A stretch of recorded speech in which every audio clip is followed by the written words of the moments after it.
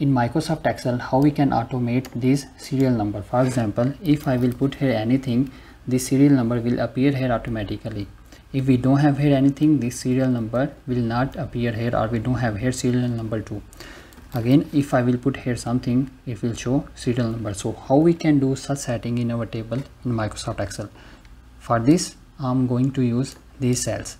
Here I will put formulation that will enable automation of serial number.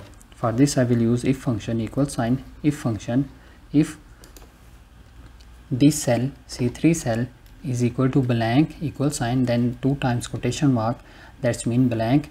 If this cell C3 is equal to blank comma, then we don't want here anything, we want here blank cell, right?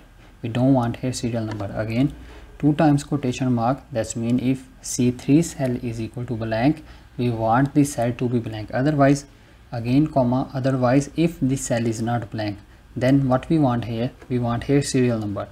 How we will define here serial number? I will simply use row function, open parenthesis, close parenthesis, comma. This row function, what will this row function give us? This row function will give us this row number. So we want here 1, so this row function will give us this row number, that is 3. So we will simply put here -2. So that's mean this row number 3 -2, it will show us serial number 1. So simply we will insert here close parenthesis, enter.